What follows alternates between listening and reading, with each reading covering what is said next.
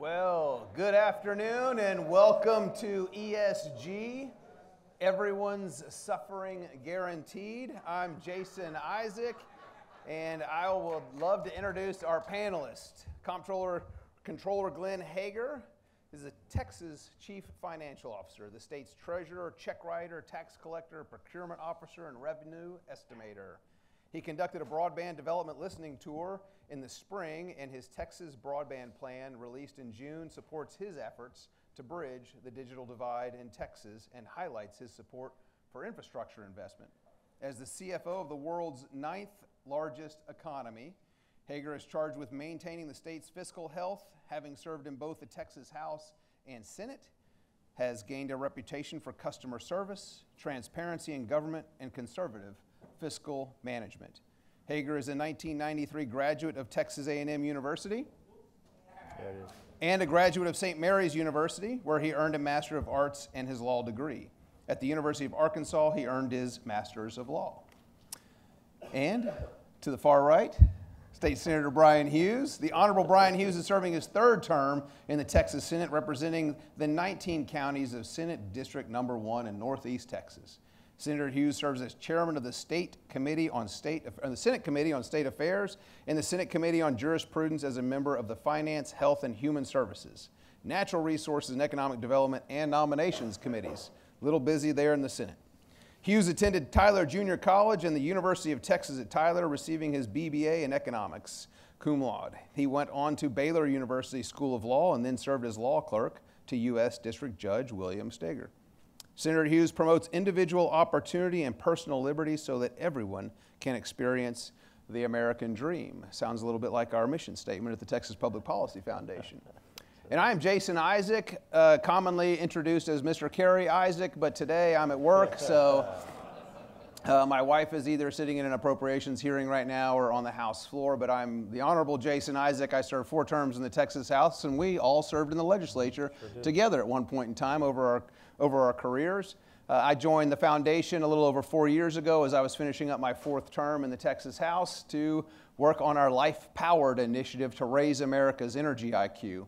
That's the short mission statement. The longer mission statement is to make the connection to access to affordable, reliable energy and human flourishing, because they go hand in hand. This economic prosperity and access to affordable, reliable energy goes hand in hand, and what else goes hand in hand with those two things is environmental leadership, something that we experience here day in and day out in the United States. It was brought to my attention by some people in the extraction industries that banks weren't loaning them money specifically because they were in the oil and gas business. And so someone said, Jason, you've got to fix this. And I began to find some people that I could work with and trust that were essentially smarter than I am. And we put together what I thought was a good draft of a bill, and that bill became law in 2021. And it says, essentially, if you're going to boycott, divest, or sanction fossil fuels, then you're no longer welcome to do business with the state of Texas. We were the first state in the nation to pass such a bill. And since then, 4 additional states have passed it. But it's really this pushback on ESG, if you will, this environmental, social, and corporate governance that is really everyone's suffering guaranteed. And what I say it does to energy is it makes it expensive, scarce, and government controlled. But it's being weaponized against responsible American energy producers to the benefit of the Chinese. Quite honestly, to the benefit of other energy producers. It's doing nothing to reduce demand, but it is shifting production. It's shifting that production, unfortunately, away from the most responsible energy producers on the face of the earth, those American energy producers. Yeah. So since the bill has passed in Texas, Comptroller Hegar's been challenged with implementing this. And I want to start out and talk a little bit about, because I did this Instagram reel and put it up on Twitter and LinkedIn, and Sid, our comms manager, is really pressing me to get outside of my comfort zone and do these Instagram reels. We're not on TikTok. I'm not getting on TikTok, so don't look for me there. But we did this one, and it sort of went viral. I was walking from the Capitol, and I was talking about the University of Pennsylvania. I'd heard Congressman McCall talk about the University of Pennsylvania taking $30 million in donations from Chinese donors. And then shortly thereafter, the ESG initiative at the Wharton School of Business at the University of Pennsylvania comes out with a report saying that costs are going to dramatically increase because of if states implement laws like Texas law, Senate Bill 13, pushing back against ESG. So I call it, now I refer to it as the China ESG agenda because I believe that's what it is. Comptroller, would you mind sharing a little bit about the implementation at the Comptroller of Public Accounts at your office that you oversee, and if there have been any cost increase that you've experienced? Tell us a little bit about your experience. Yeah, be more than happy to. And first, I think we ought to recognize Jason, that as he was reading through the introduction, oh my gosh, he sounds like some kind of sports announcer with this deep voice, enunciating every single word. So, man, you've got a career in sports announcing here. I was impressed. I'm like, wow, that guy's got a voice, man. It's like Paul Harvey over here or something. If you ever need a hype man, just call me. I'll pump you up. Come on. Chris, take a note of that in the back there on my team. Thanks. And I appreciate, at least in the tee-up, as you were mentioning, that Texas was the first. We were the first state. So in other words, as I've told so many people, me and my team were challenged with this really significant task that no one has ever done before. So I couldn't go to the store, I couldn't buy a product off the shelf, plug it in the computer, and here's the list. There was nothing. We had to literally start from ground zero. We built the car, we built the airplane, we built the ship. No one had ever done that before. And so it was an enormous amount of work. We went through version after version after version. And one of the things that was imperative to me is that we had to come up with a process that, one, was open, was transparent, so people could understand how did you get on the list, how do you get off the list, and make sure that everybody understood what was going on. Now, to your exact question of the cost, it is really interesting to me because this particular study, if I recall correctly, was published in June of last year. I didn't come out with my list until July. So in other words, I don't know how do you do an analysis, and we do analysis in my shop all the time. You know, people ask me, say, help me explain, tell me understand your job as controller. What is really your job? And I said, well, you know, I have the constitutional duty on A and B and the Treasury, and we forecast the revenues for the ninth largest economy, and we do this, we do that. I said, let me just sum it up to you like this. I have two words that explain almost everything we do at the controller's office. Either one, it's complicated, or either number two, it's complex. And most of what we do is a little bit of both. And so this is no different than that. And so therefore it was interesting to me in that someone would come up with an analysis that there is going to be a cost to Texas a month before I even published a list. So in other words, I don't even know how you base this analysis. It really doesn't even worth the paper that it's printed on. And so first, you have to know who is part of the list, and then understand what are the implications of that. And you know, people always ask me, Glenn, what is your objective? One, my first objective is to have an intellectually honest conversation. Second is to have connectivity. And I spoke to a group earlier today in oil and gas production, and you've got your glasses on, and I pulled out to mine. I said, one of my favorite interviews of a lady who was talking about how they don't invest in oil and gas. The world doesn't need it. We are moving on. And my favorite part of that interview was twofold. One, she had on her glasses as she is looking at the camera, giving the interview, and I wanted to scream and say, you know what? Your glasses wouldn't stay on your face if it wasn't for a petroleum product, and the camera wouldn't record you if it wasn't for a petroleum product. You know, and so the point being is I try to continue to have this intellectually honest conversation, which is what we have not been having, and continue to make sure that people have a connectivity that if you want to have a mix in energy balance, which I think we do, you don't put all your eggs in one basket as per se, but you have to make sure you understand. And I think really what frustrates me more than anything else, and then I'll get off my soapbox, I apologize, but I'm on a big one up here and I'm on it because I've been working on this for quite some time. Thanks, Jason. Sorry. Thanks, Jason. And thanks, Bryan. Appreciate that. But you know, the fact is that it is really disheartening to me that this whole agenda and push really hasn't been truly transparent, hasn't been open, it hasn't been intellectually honest conversation, and it hadn't shown the connectivity of what we have to have in our everyday lives in order to function. And that's kind of dangerous, you know, and it really bothers me. And so I'm trying to raise that level of discussion up to make sure that we pull back the veil of where we need to be in a true energy policy and a true investment policy, not just for a state, but for everybody. Yeah.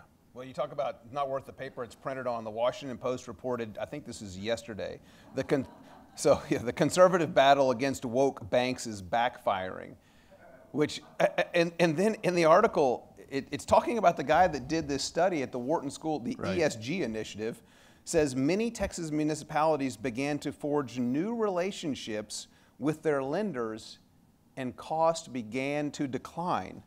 Like, it just completely goes against the headline of their own article. You know, most reporters would just leave that part out because it doesn't go along with their narrative. And along those lines, in other reports, the Dallas News is reporting, I think this morning maybe, Comptroller, that you're urging the 5 big pension funds. So I'd heard something last week that 19 of the 20 largest asset managers in the country are public pensions. So you've urged our pensions here in the state to do what? So essentially, if you look at the law, the intent of the legislature is, one, identify who is boycotting the oil and gas industry. And I've said very clearly, that definition in state statute is not the Webster definition. In other words, you can have investments in oil and gas, but it's not necessarily what you've done in the past, it's what you're at today and where you're going in the future. And it's not necessarily rhetoric. Rhetoric is not a measurable item, that's more subjective, even though it's very clear what people are saying, but it's actions, it's what you do. And so therefore, we came up with our list of entities that are boycotting oil and gas per the statutory definition. We're going to update that probably here this month, and we're continuing to update it. We have to update it every year. Any sneak peeks and you want to throw out? Maybe a couple names? There'll be an addition. There'll be a new addition. Right. And so not just in Texas it's complex, because it's not just overall companies, but it's also mutual funds, ETFs. One of the things we've had a little bit of criticism, say, oh, well, this is a money market. A money market is literally just cash. That doesn't invest. But the problem is the prospectus, if this was it, and it's not really, I'm just using it for show and tell, is that here at the top it says we boycott oil and gas. Well, even though in practice this can't really invest in oil and gas because it's a money market, the fact is if that's what you publish, I'm going to take you at your word. Yeah. And so, you know, there's been some debate, do we leave them on, do we not? And I've said, you know, we need to leave them on because if that's what you're going to have. So it's propaganda is what it is. I mean, that's really what it is. And so in trying to come up with this process to have a list, and now with a letter that I sent to several financial institutions, one of the questions is investing.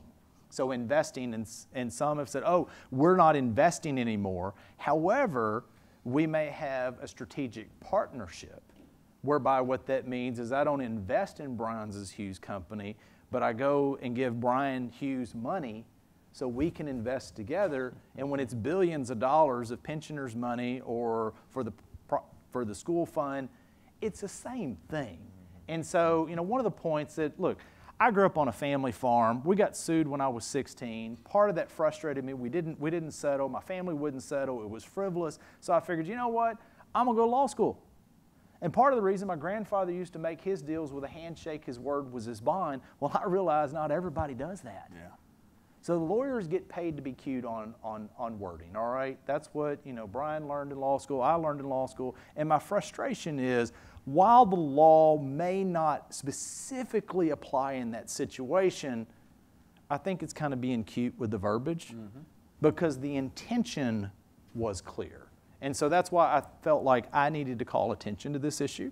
I needed to call attention, and we were trying to draft letters. One of them had come to my attention. I said, well, why don't we do research on everybody and make sure that we're covering everybody on this issue? So I just think it's imperative, and I think that, you know, people ask me, what are you trying to accomplish? And one, again, is that honest, intellectually conversation, that community, that connectivity, but also trying to change the dialogue and hopefully open people's eyes. You know, ironically, the lady that's advocating for not investing, who's wearing the glasses, finally realized, oh my gosh, I'm wearing a petroleum product on my face. You know, and these are really important parts of our lives. And so I just think that is important. And Texas can have a sway in changing the conversation. You know, I'm not saying we take credit for it, but Vanguard recently made some comments. You know, JP Morgan has last year with the Biden administration pushing back. You know, we have to continue to invest. So I think that we're having a change in the conversation, and I think that's important. And I think Texas is the one that initiated that conversation, really force that conversation to happen, which I think just is an incredible showing of our legislature last session to pass that and force that to happen. Senator Hughes, Brad Johnson's reporting this morning, he's at the Texan, that Sierra Club and 2 ESG-focused asset managers have filed shareholder proposals to end fossil fuel financing at 9 banks. Now, this is very similar to what happened last year when you had a summer state affairs hearing. I believe it was in May or June, and we found out that either ERS or TRS had supported some of these resolutions, and they had even supported other resolutions that are contradictory to other legislation that you've worked on, namely the heartbeat bill. That's right. Do you want to tell us a little bit about some of those issues that you've had with the resolutions and any work that may happen this legislative session, or some things that you're working on to, again, to continue to push back? In many ways, those shareholder resolutions are at the heart of the ESG fight, right? Because what's happening? These firms are taking your money that's in your 401k or your index fund or your pension money that belongs to you or your university endowment fund. They've been entrusted with this money. If we're talking about BlackRock, State Street, Vanguard, they control about $2 trillion in assets, and it's not their money, it's your money. And under federal law, right, you invest in this ETF, you invest in this fund.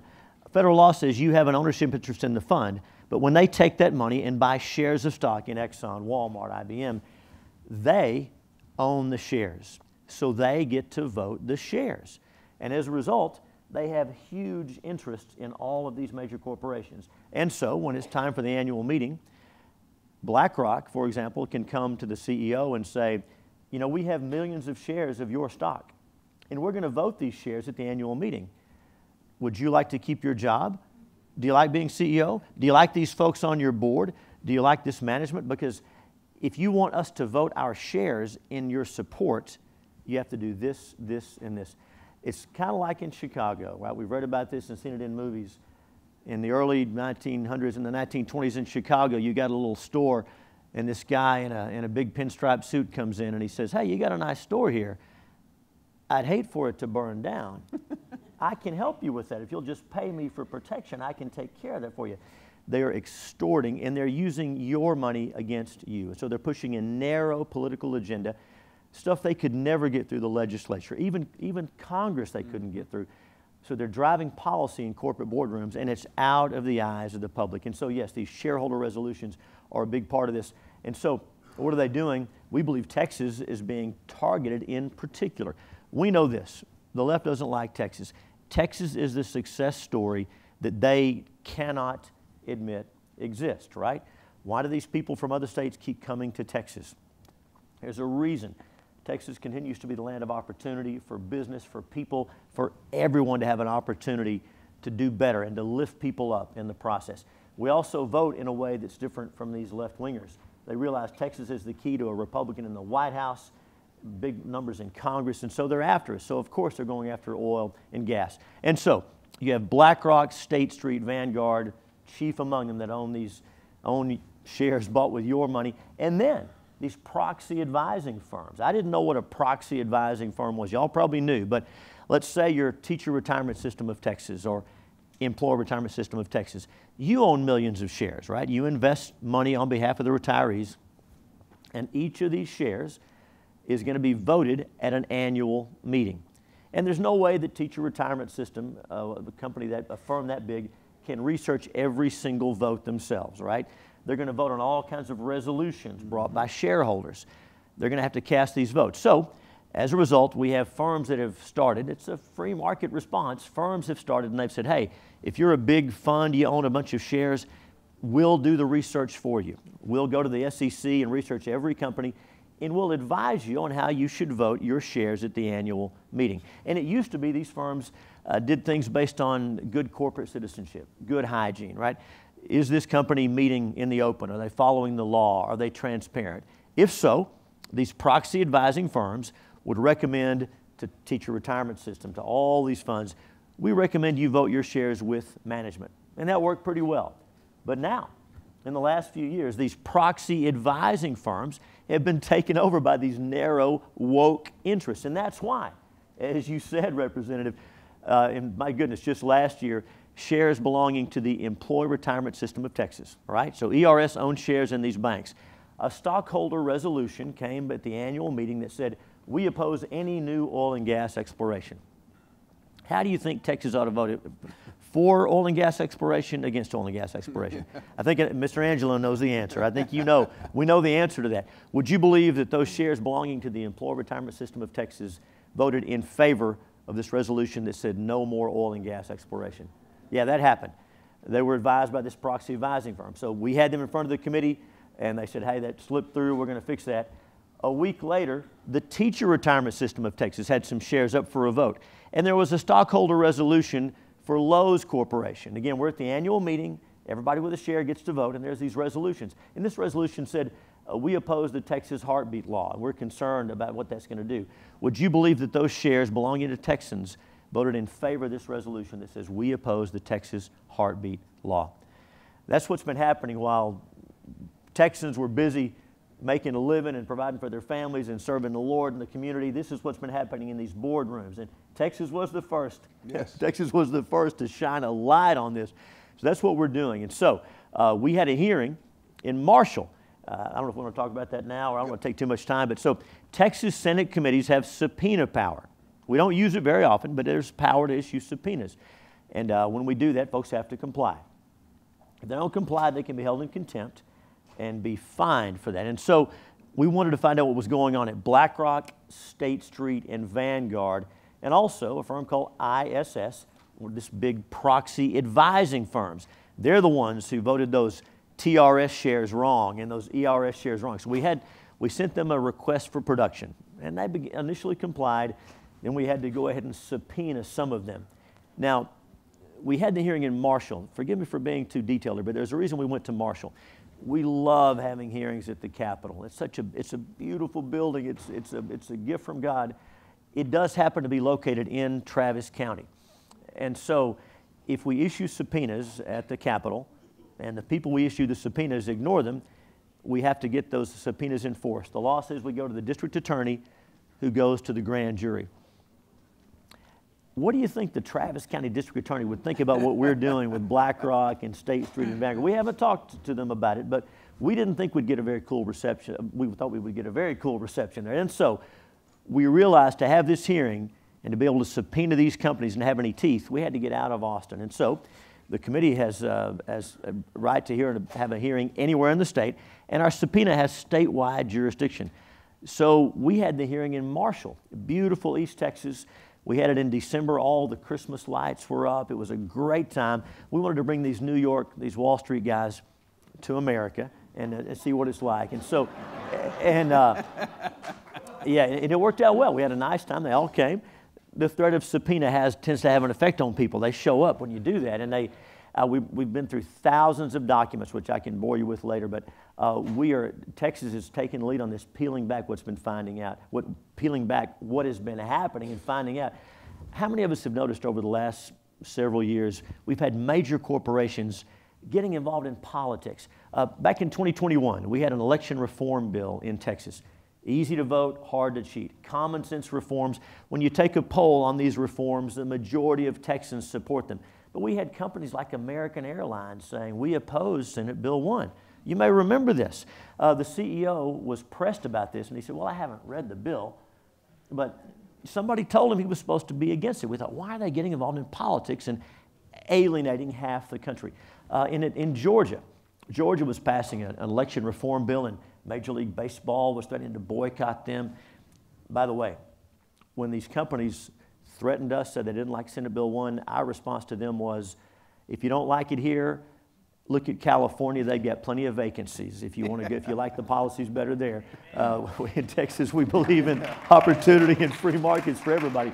So we finally learned what's been happening. Companies like BlackRock, State Street, Vanguard, and these activist investors, they've been buying shares in these companies and pushing them, squeezing them to take these left-wing positions.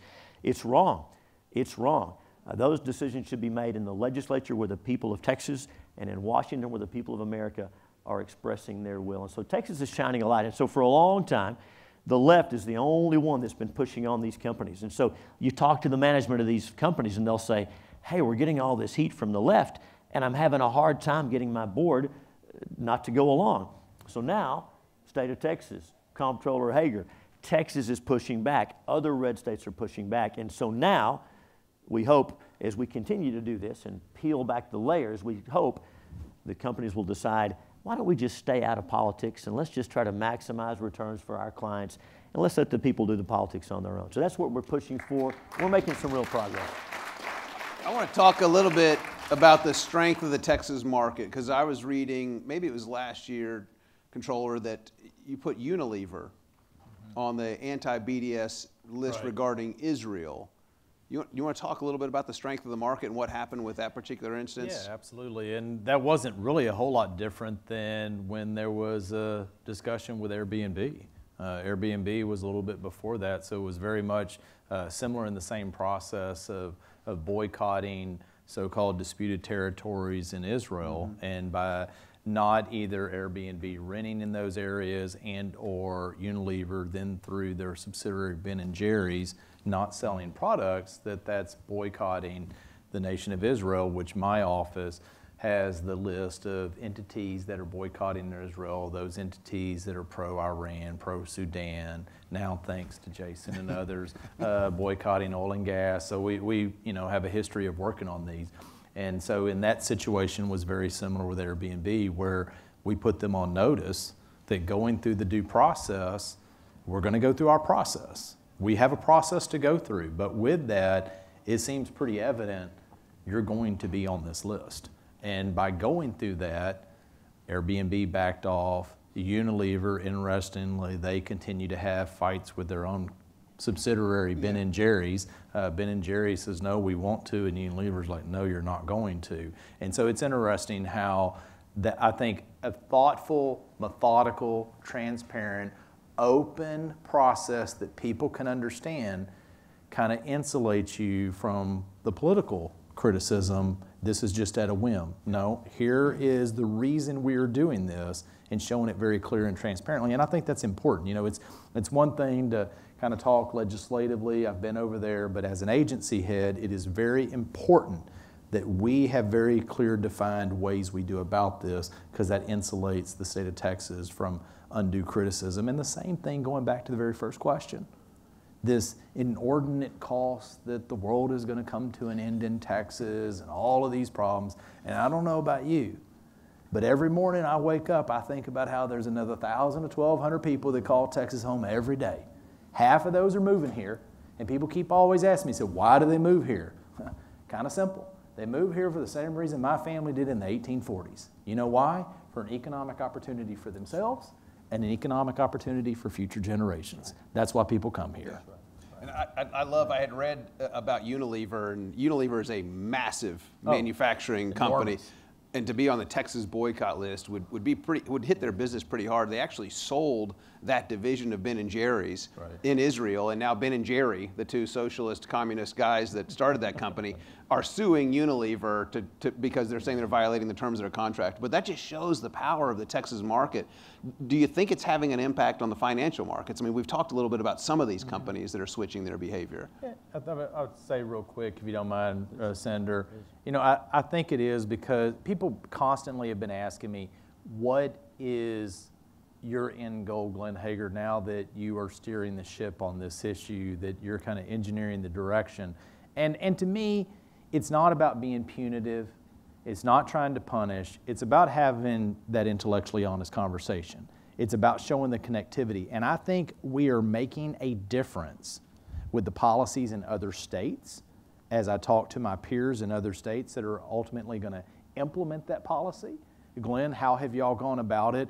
And I think that not only that broader coalition, but especially companies are starting to kind of back off of some of this strong rhetoric. And that strong rhetoric, it really frustrates me. It frustrates me that you have elected officials in either other states or other nations that are literally trying to convince the public that they are going to this non-fossil fuel world, that it is not going to exist, that we don't need it. And what I don't completely know, is it that they're being intellectually dishonest, or are they just not telling the truth? You know, when I use the example, which Yes. I know that's shocking about politicians, okay? That's why I always laugh, you know, when I see all the board here, it says honorable, honorable, honorable, and somebody called me honorable early, and I was like, who the hell calls a politician honorable, really? That's an oxymoron I've ever heard one. How about just Glenn will be good with me? But anyway, coming back to this issue, you know, take for example, with the Russian invasion of Ukraine, how that changed energy policy around the world. It drove up natural gas prices. And the fact is, if you look at countries, thankfully for Europe, they didn't have a bad winter. Because in Germany, for example, which is where my family originally came from, which is an economic powerhouse of not only Europe but the world, but you know, over the course of their so-called transition, that transition is really just becoming dependent on Russian gas. Yet their constituents think they're becoming renewable. Either that's intellectually dishonest or it's not telling the truth. And either one is pretty dangerous. Yeah, they're both bad for Germany and the United Kingdom. They're deindustrializing, which is to the detriment of the people that live there. And that's the energy transition. It's deindustrialization. And I want a keynote on that point, because I've said this several times. It will be very interesting to see if those countries, where they're at from an industrial standpoint in the next 10 years. Yes. So I think that you're seeing that, because if companies can't have that energy that they need to produce the product, at first they leave, and guess who loses? It's the constituency, it's the people who are the employees. That's who's going to lose at the end. And that's the sad part about it. Yeah, it really is. I want to pivot back to you, Senator, and talk a little bit about what's going on in East Texas. Ready. He's ready. I know he's chomping at the bit on this one. I've known Bryan. He's ready. Yeah, if you don't mind. But, you know, we look at the top shareholders of some of these companies and who they are. And there's American Electric Power Company, top shareholders. I mean, the top two, Vanguard, BlackRock. These are part of the big three that include State Street that are part of this ESG, this weaponization. They're part of the climate cult, and they're part of the cartel that is really, and we believe, violating antitrust laws to hurt these companies. But they've all aligned with the Paris Agreement. I think that's treasonous. I've told members of Congress that you need to call the members of these companies before Congress and ask them, why are they aligning with a treaty that hasn't been ratified by the United States Congress? It is not the law of the land.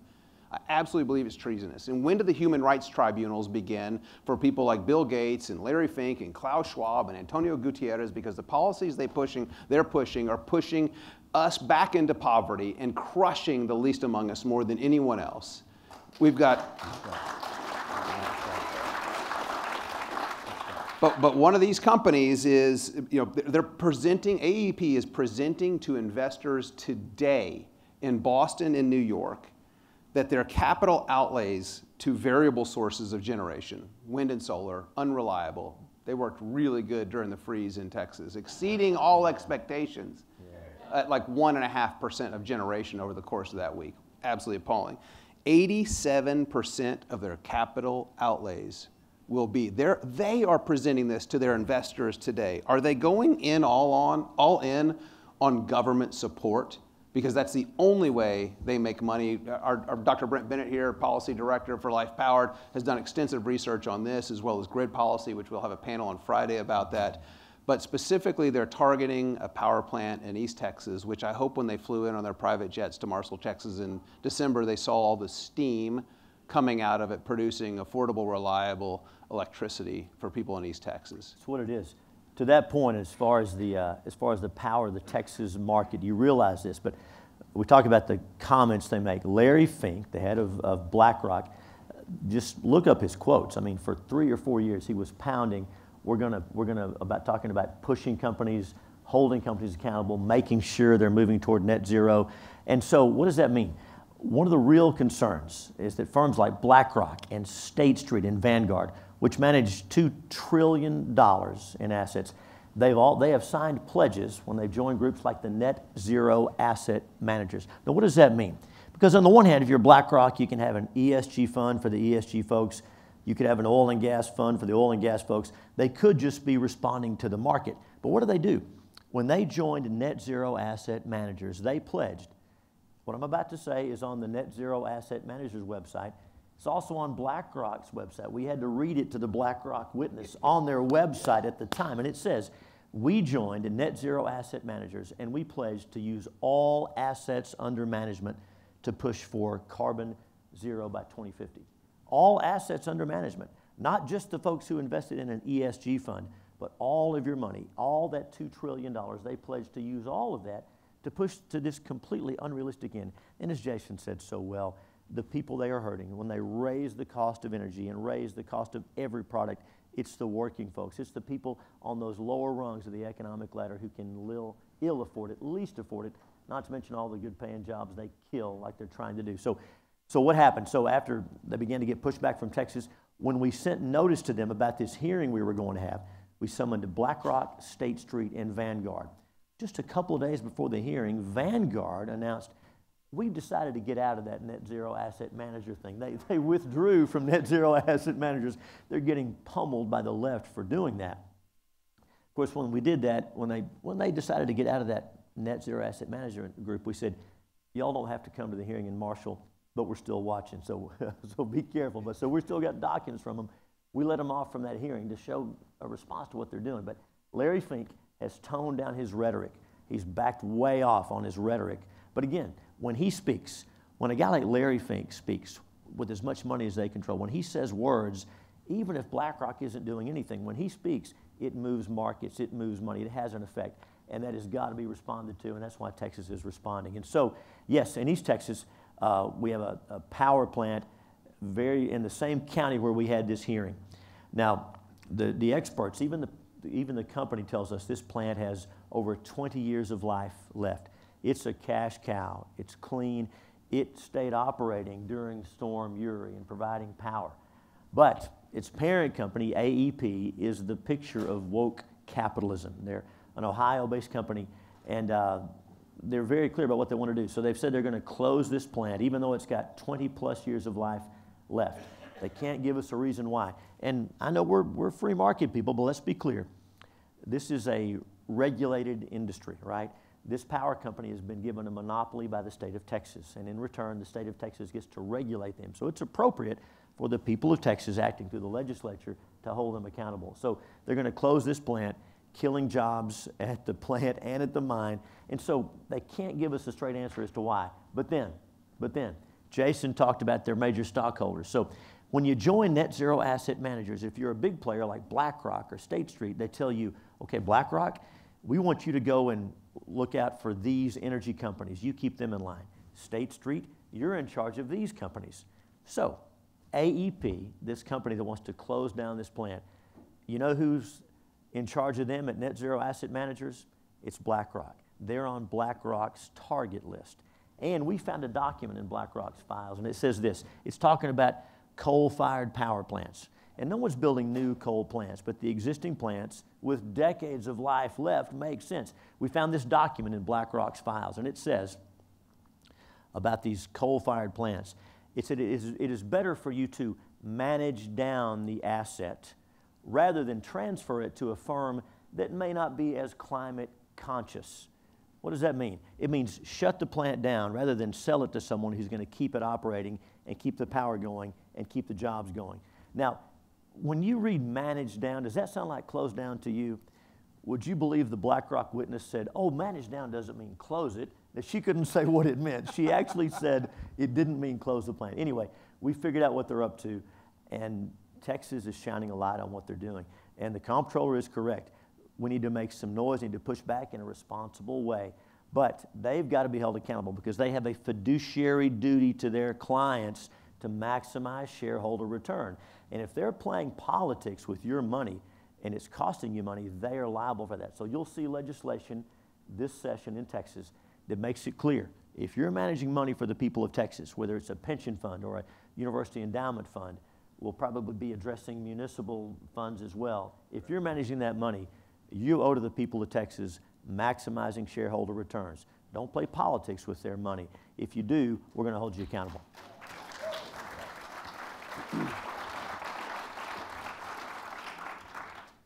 You know, it's interesting when BlackRock came and met with us at our office a year ago, almost 9-10 months after the bill had been passed and signed by the governor. They came and met with us, and I said, you guys are a year late. I really thought you were going to lead the economic revolution in this turnaround because of all the jet fuel you were going to be using to fly down from Wall Street to testify against the bill. And they're like, well, we didn't even know about the bill. We didn't have a state lobby team at the time. And, I joked when I was a politician, because we do, about all the jobs we create. Politicians don't create jobs. Get out of the way and let businesses create them. But I can honestly say I've created jobs now because there's a bunch of BlackRock lobbyists under contract, not only in Texas, but around the country, and their lobby expenditures have just gone up significantly. Again, using other people's money, mind you, to push their narrative. But we started to talk a little bit about this decarbonization, like, oh, we don't want to get into the science. And I'm like, but you're part of the Climate Action 100 plus. You have signed on. You've basically bent the knee to the climate cult, saying that you agree with the science and that you're going to drive everyone else to agree with your position. They didn't want to talk about that, but I did. I let them in anyways. It's like every single signatory of the Paris Accord, even China and the US, met the terms of the Paris Accord. By 2050, the temperature differential by 2100 would be 0.17 degrees less. So we'd stop 0.17 degrees of warming, according to the models that the UN Intergovernmental Panel on Climate Change uses to justify this push. And I'm like, so okay, let's just admit that does nothing to mitigate a changing climate, but it does everything to increase the cost of energy, and expensive energy hurts the poor. And I'm like, do you guys have a human flourishing fund? Are you investing in infrastructure in Africa to get people access to affordable, reliable energy from fossil fuels? And they just looked at me like, what's he talking about? But when I wrote the bill, there was a reason. The first draft that I wrote said fossil fuels specifically, and I gave it to a couple people to look at, and they kept coming back and saying, we want this to be oil and gas. And I kind of put my foot down, and I still hope I have a job in a couple days, because I said, well, we have to leave it fossil fuels. And they're like, why? And I said, well, because it's defined in statute. And I got some weird looks, and they're like, okay. Well, I didn't tell them that oil and gas was also defined in statute because it didn't help my point. But when you look at the divestment position of companies like BlackRock and Chase Bank, they are divesting of coal. And I've said this in front of 2 testimonies that I've had in front of the U.S. Senate Environment and Public Works Committee. Of all the technology the Chinese steal from us, it'd be nice if they would utilize our pollution control technology. But they don't. And we produce energy, whether it's from hydrocarbons or nuclear, more responsibly in this country than anywhere else on the face of the earth. And you see these companies. And another thing I asked BlackRock, which was interesting, I said, so you guys joined engine number 1, replaced 3 board members of Exxon with activist board members that wanted to decarbonize a business that produces hydrocarbons. I'm like, that's like defooding a restaurant. That doesn't work out too well for the owners, the investors, the customers, the employees, anyone. And I said, and so then they aligned with the Paris Accord. They signed a pledge to be net zero by 2050. It's impossible. It'll never happen. And I said, and so then they sold assets in Southeast Asia. They sold assets where they were going to produce oil and gas. I'm like, wouldn't we want an American, Texas-based company producing oil and gas in Southeast Asia? But that was how they decarbonized their portfolio. And they sold it to PetroChina. Guess who owns 7.2% of PetroChina? BlackRock. BlackRock's not decarbonizing their portfolio. They're just shifting it away from American energy producers, which I think is anti-American.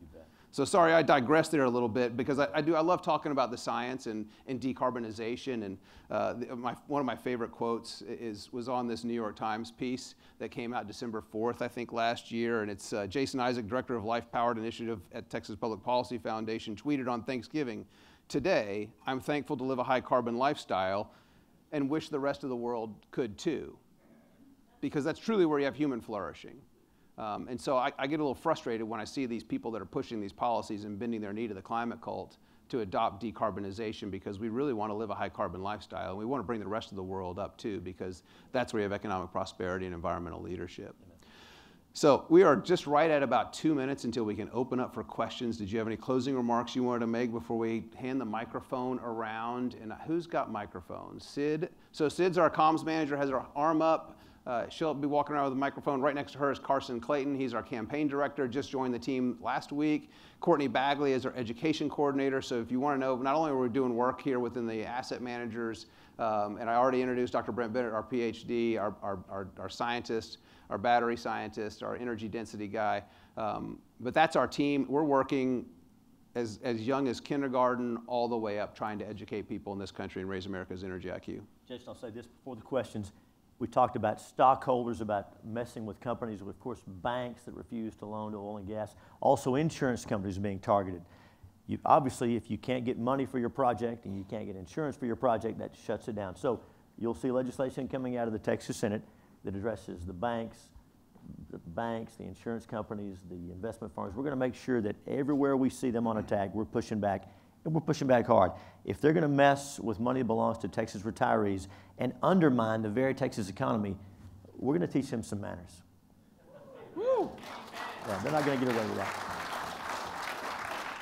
That's great. I mean, that access to insurance. I was in Indiana testifying in support of a bill that modeled after Texas policy a few weeks ago, and this gentleman from Hallador Energy stood up and said, I used to get insurance quotes from 7 different brokers, and now he gets a quote from one. I'm like, that's not a quote, that's a bill. That's an invoice. Right. If you want to continue your business. And we saw the Hartford Insurance 2 years ago put a press release out that they're no longer going to make insurance policies available for companies that are in the oil and gas industry or the forestry business. And going to Nacogdoches, went to school, Stephen F. Austin Forestry School in Nacogdoches, Texas, and I'm like, forestry, oil and gas, why don't you just throw farming and ranching in there and be 100% anti-Texas? Right. But I'm glad to hear the Senate's going to push back. That's exciting news. Sid, you've got the microphone. If anybody has any questions, please raise your arm. As she comes to you, if you would stand up if you're able and introduce yourself and tell us who you are and who you're with, if that's appropriate. And quick thing, I'm going to keep my hand on the mic. So you're just going to lean into the mic and make sure your question ends with a question. You don't get to be a speaker on the panel. You get to ask a question. All right. Yes, ma'am. Okie doke. My name is Dave Zinker, and I have a question for you, Senator Hughes. It's something you said a moment ago. You mentioned you're talking about ESG, and then consistent with that, you said that the folks were, they were disinvesting in oil and gas, and concurrently with that, or subsequently to, you talked about the Texas Heartbeat Bill. So my question is, the Heartbeat Bill has nothing to do with economics, but certainly has to do with public policy. So I'm not sure why you conflated those two. So that was my question, sir. Well, it's a great point. We were shocked. So ESG has been pushing against Texas Energy, but it's also been pushing against conservative policy. So let me be clear. There was a stockholder resolution pushed by these same people, and they said, we want this company to take a position against the Heartbeat Bill. It was so bizarre. Why would a corporation get involved in that? Because they're getting pushed by the same folks that are pushing us against oil and gas. We brought it up because they're attacking us on social policies like that as well. It's bizarre. Why would a corporation care about that? Well, they're being squeezed by these people that are buying their stock and voting against them. I'm glad you asked that. Thank you. Thank you so much. Leslie Fitzpatrick. So my concern is, we passed the CRT bill last session, and here recently there was some undercover video, some teachers, administrators saying that they weren't going to follow the law, that they're going to do it anyway. What's our guarantee that we pass these ESG laws? What's the teeth in the bill to make sure that these investors do what Texas retirees want them to do? Good news about this is when we pass one of these bills that has to do with Texas investment, we put the enforcement in the hands of the guy sitting to my right, the Comptroller of Public Accounts. And so all of that money is open and transparent. We know where the money's going, who's investing where. That's how we can enforce those. That's how we can enforce those laws. As if he didn't have enough work to do already. That's why I look real tired. Real tired. How many employees are there at the Comptroller of Public Accounts? We have close to 3,000. So yeah, we stay real busy. I was on a Zoom a couple days ago. Governor Stitt from Oklahoma and the treasurer there. They have 50 employees by comparison at their treasurer office. In one Oklahoma. of the treasurers in another state called me to talk about these issues, overconflated numbers.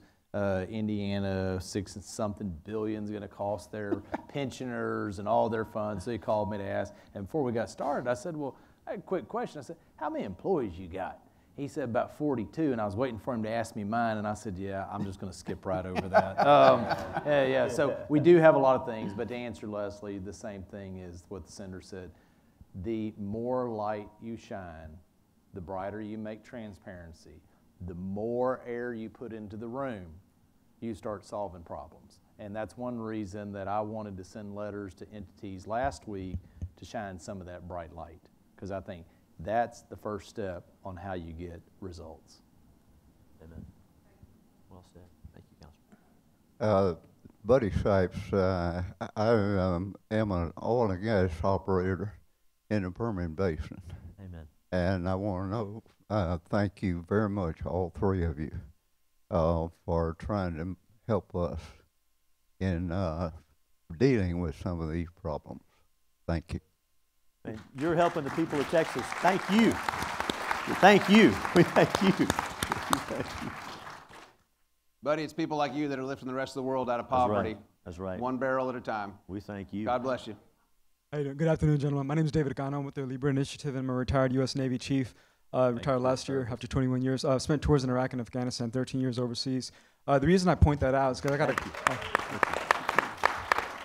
the reason I point that out is because after spending a lot of time overseas, 5 years in Europe, 5 years in Asia, my twilight tour was at Fort Sam Houston, where I taught preventive medicine, and to a lot of young activists, even young service members who complained about fossil fuels. In my argument to them, I talked a lot about the EPA, OSH, and how, in general, the U.S. and Texas does have a better safety culture and a pollution control culture than the rest of the world, from my own experience. But the questions still keep coming from really smart young kids, and I was just wondering, from the science perspective, what are some what are some other things that I could probably tell them to assure them that, yeah, we do produce energy, but we do it safely than the rest of the world? I'll jump in here because we're taking this on in the classroom, and we hired Courtney Bagley, our education coordinator, almost a year ago, and her work is going to be transformational on educating kids today and tomorrow about the positive aspects to access to affordable, reliable energy, how much longer our lifespans are. But people don't understand, and I spoke to 200 students at Fort Worth Independent School District a couple of years ago, and I said, how many of you think that our air quality has gotten better in the last 10 years? And not a hand went up, and I said, okay, they're just being shy, so maybe, how many of you think it's gotten worse? And without hesitation, every single hand went up. And then I showed them the facts from the EPA, and this even happened to a senior staffer in the US Senate. Right when I started, I said, I'd love to come by and visit with you and talk to you about how we've reduced harmful pollution. At that point in time, it was 73% over the last 4.5 decades. And he laughed in my face, and he says, that's funny, where'd you get your numbers from? And I thought I was getting punked. This is a Republican staffer for a US senator. And I said, this little group called the EPA and the World Health Organization, and now we've reduced harmful pollution 78% over the last 5 decades. Our air quality is so safe and clean here in this country that when we take 50% of the cars off of the road because of a COVID lockdown, our air quality didn't improve. We're at a natural state. We did some research. I say we, I'm talking about Brent. Brent did some research on this. And we wound up publishing a paper to show that our air quality is natural state in this country. We're #1 when it comes to access to clean and safe drinking water. And along those lines, and Buddy, I'm going to pitch back to you because what does energy do to people? It liberates people. Right. And you talk about water, today, women will spend 200 million hours walking to collect water because they don't have access to energy. These policies, to me, are driving poverty, and that's why I think these people that are pushing them should be called for human rights tribunals. Amen. Because they are keeping people in abject poverty, and it impacts women more than anything else. In addition to those 200 million hours, they're going to spend another hour walking to collect animal dung and biomass to heat that water to make it somewhat potable. A cholera outbreak is happening right now in Malawi. Malawi's at net zero. That's the panacea that we're all supposed to strive towards, right? Not exactly. And it's absolutely heartbreaking. And we stand over the key to producing the energy that will lift the last 1 billion people on the face of the earth out of abject poverty, where they'll truly experience environmental leadership and the economic prosperity that we do. And it's an absolute blessing, and we should be producing more of it, Amen. Not less. Amen. Amen. Good question, Chief. So banks and credit unions both get regulated either by the federal or the state, depending where they're chartered. Would it be wise to try and bring some of our money that we invest on other states or other entities that are not based in Texas to bring it back into companies that are based in Texas that are regulated by Texans?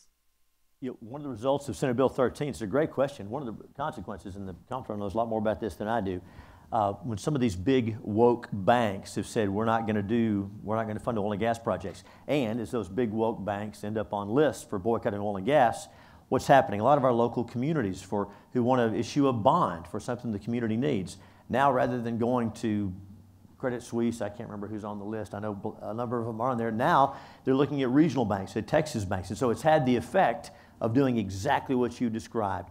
Now that those people who are undermining Texas are not in the running, now Texas banks, local banks, regional banks, and national banks that play fair, they're getting more of that work. It's going to be big. It's going to make a big difference. Do we need a Texas bank? I have enough on my plate. I've already got the gold depository. Can we use that to back some investments? Hi, my name is Bailey O'Donnell, and I'm a Sumner Scholar from Texas Wesleyan University. As a student, this is something that impacted me, but we all know in 2021, the grid failure, and I didn't have power for over a week and a half, which means that my school got bumped back a whole week, which impacted a lot of schedule changes and made it really stressful at the end of the semester. Can you speak on how this ESG policies and procedures that big companies are controlling our power with, and how that impacts specifically that grid failure in 2021? Yeah, no, a great question. You know, Jason was talking about that a little bit earlier and kind of making the point that, you know, Texas, we're a hot state in the summertime, and we're going to stress the electrical grid, the capacity system on peak of a certain number of days. And then every so many years, we have a significant polar vortex. You know, I make the point on this issue, we're not North Dakota. We're not. We're a very different state. So we're not going to prepare as like we're North Dakota. But on the other hand, we'd like to have electricity if we have a polar vortex that hits a part or the entire state of Texas, that we actually had capacity we could put onto the system. You know, and I think, and part of that is also a different issue of educating people. You know, if you dial back usage for a little bit at a certain moment of time, you'll help the system. You don't put stress because of those few peak moments. But you got to have capacity in the system that you literally can flip a switch and is not so weather dependent. Now, I have said, I believe firmly you need to have a diversity in portfolio, whether that's investment, whether that's energy. You don't put all the eggs in one basket. But that also means in Texas, and that's the discussion in the legislature, the Public Utility Commission, others right now, trying to make sure we have that capacity in the system for when there's an event, the sky is dark, the wind doesn't blow, where is it going to come from?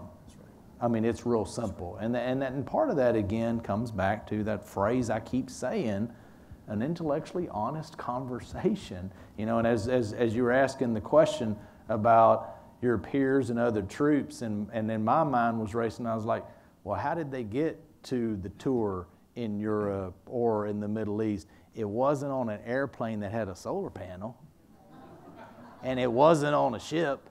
And I damn sure hadn't seen a tank drive around like that. You know, they're all driven by fossil fuels. Now, of course, a few submarines and ships are not, but you get my point.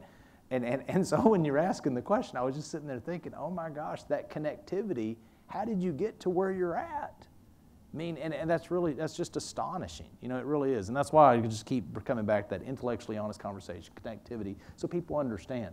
These lights, you know, one of my favorites is there was a deal where somebody was interviewing a company on one of their new electric vehicles, and they were boasting about how great it was. He knows where I'm going with this one, boasting about it. And then somebody said, "So where's the power come from?"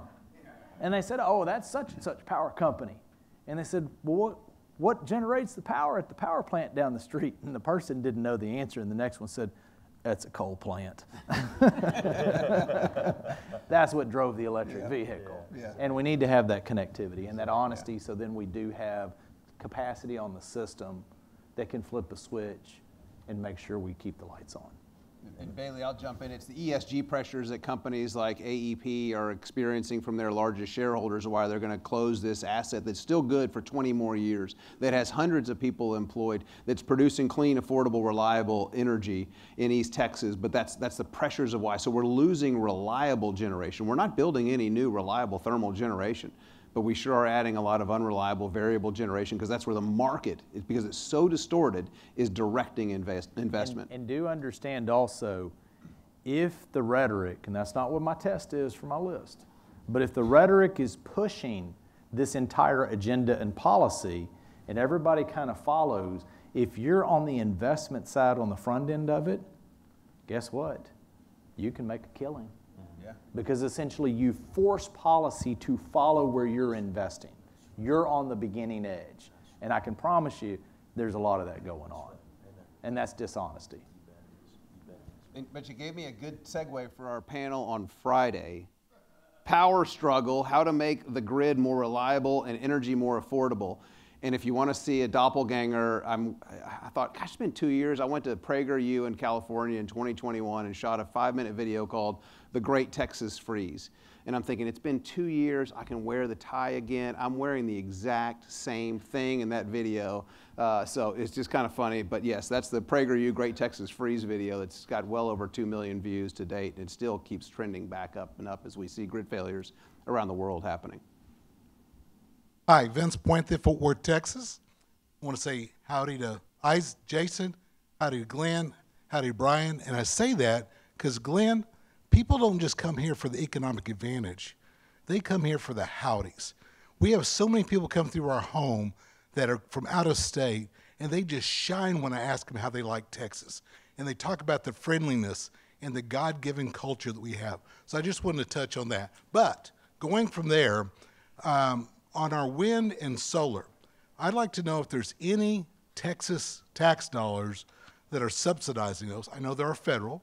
And then I'd like to jump over to nuclear. We've got a great nuclear plant in Glen Rose, Texas. It works great. It runs. It gives us energy, et cetera. And what about us going there? And one other quick comment on coal. I've got several clients that are coal plants. When they shut them down, it takes over 7 years to close them down. They have to return the grounds and the things back to the way they were, and it's a huge cost. So shutting down a coal plant's not cheap. So to answer your question on state and whether investing or, say, for example, tax incentives is the big one. You know, in the last legislative session, there was not a renewal of what's called the Chapter 313 agreements, which in essence is a property tax abatement with school districts as well as with a company. And originally 20 years ago, that was for manufacturing. My staff, we don't sign the agreements. We do look at them to make sure the T's are crossed, the I's are dotted. We collect the data, the information, both the really good data and the poor data that some people still want us to come collect. I'm picking on Jason, and he knows that. But anyway, we collect all that, publish it, and we were just discussing with the House Ways and Means last week how last year, as that program was closing, and it ended on December 31 of last year, the fact is 2/3 of all of the agreements that were signed, 67% to be exact, were all renewable. 33% are manufacturing. So the significant vast majority of the agreements that are signed in the last year and the last 6 months are really for renewable. And so that was the biggest, if you'd want to say, state of Texas program that enabled more renewable wind and solar. It was that program, which is why a lot of the discussion during the legislative session right now, and I'm not a member, I don't have a vote, they are the policymakers, we implement in the executive branch, but big discussion is if there was a program of some degree, not that program, but something, I do think the biggest discussion point and probably hurdle of getting something passed, in my opinion, is the renewable piece. And let me follow up. The Comptroller was exactly right. So that Chapter 313, the idea is if someone wants to bring a factory to Texas, right now on this land we have nothing. They're paying zero taxes. If you'll come and build your factory, we'll give you a break on your taxes for a certain amount of time because we'd take 90% of your factory versus 100% of zero. So that concept makes sense. But yes, Chapter 313, been in place for almost 20 years. It was just swallowed up by wind farms and solar projects. And so that bill was renewed, that program was renewed in the House, came over to the Senate. Senator Lois Colcourt and I voted no in committee, and the bill stopped there, never made it to the Senate floor. So that program expired. So now there is a discussion. Do we need some kind of an economic development program? Hey, nobody likes corporate welfare. I don't like corporate welfare. It makes sense. When the company's deciding where they're going to come, they narrow it down to us and one other state, some third world state. It shouldn't be a hard choice, right? We get that. They're going to come to Texas. I'm sorry. That's wrong of you. I'm sorry. That was unfair. Cajun Navy came over during Hurricane Harvey and helped all my constituents in Houston. Some of those Louisiana folks vote for me. I appreciate that. Not really. Doesn't happen. Just kidding. I think there's a big discussion now, but yeah, are we going to have some kind of a new program for economic development for new industry? But let me be clear. I don't know if such a program will be developed or not. If there is a proposal for a new economic development program to give incentives, if it has wind and solar, I'm not just going to vote no. I'm going to do everything I can to kill it. I can tell you that will not pass. I don't believe that'll pass the Texas Senate with wind and solar in it. We got time for one more question. Yes, back here. Yeah, it's a federal problem. We need nuclear. We have 2 nuclear plants, so I guess 4 units, 2 at Comanche Peak, 2 down in Bay City outside Houston. My goodness, it's clean. It's almost free once you build the plant. The fuel cost is so small. The feds are the problem. The feds will not let us permit new nuclear facilities. We need them. That's the answer. I think that's a big part of the answer. There is a little bit of hope to end optimistically. They did just approve small modular reactors, which is good. This is actually using the spent fuel rods. It's amazing what we do with waste in this country. In the Northeast, they burn it and make electricity. Makes more electricity than renewables do in the Northeast, which is great. That's good. They're using pollution control technology, and now we're starting to approve small modular reactors. So I do want to have some hope because we should see nuclear growing along with GDP or population or some combination of it, because it's great base load. But natural gas and coal are the ones that we really need to be able to flip a switch and turn them up when we need more and turn them back down when we don't. Quick question for Senator Hughes. I'm Don Bennett from Austin, Texas. I so appreciate the work that you do. Everyone on the dais, but especially what you've done with the hearings with BlackRock and whatnot. But I'd like to see us pass legislation that required electric vehicles to only be charged with wind or solar.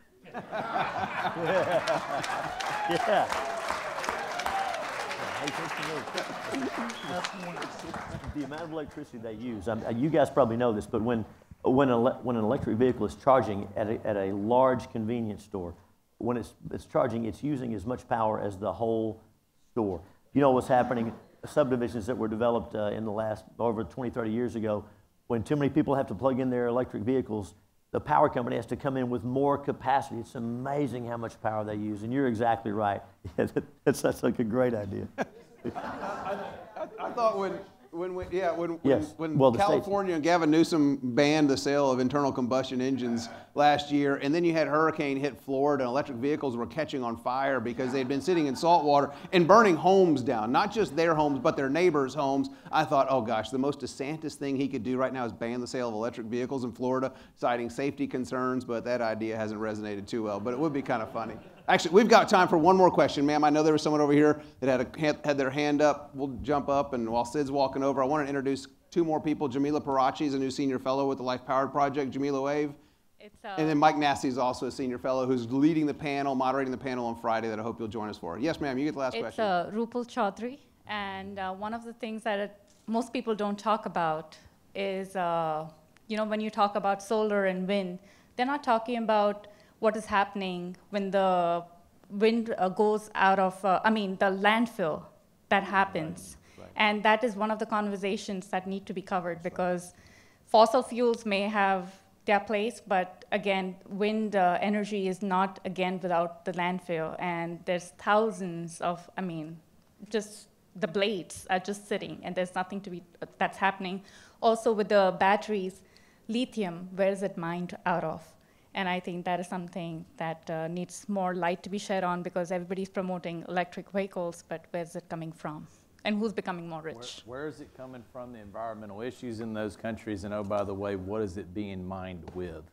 Something that's powered by diesel, typically. But yeah, it is pretty amazing how several states, California, for example, I think it was the LA Times last year, which kind of shocking to me.